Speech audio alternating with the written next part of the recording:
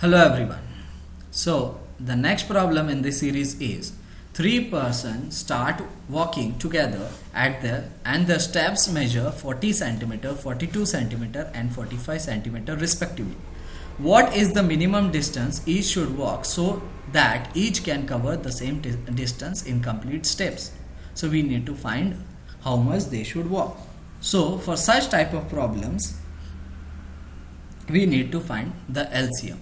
So we can say that LCM of 40, 42 and 45 will give the minimum distance each walk so that each can cover the same distance in complete steps. So here we can say that LCM of is the required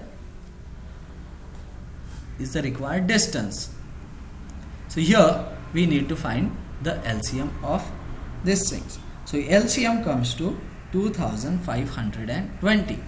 Therefore we can say that LCM is equal to 25. This is in centimeter, so we can say that in 25 meter and 20 centimeter. Therefore we can say that each can cover 25 meter 20 centimeter in complete steps. This is the minimum distance, which is the solution for the given problem. Thank you.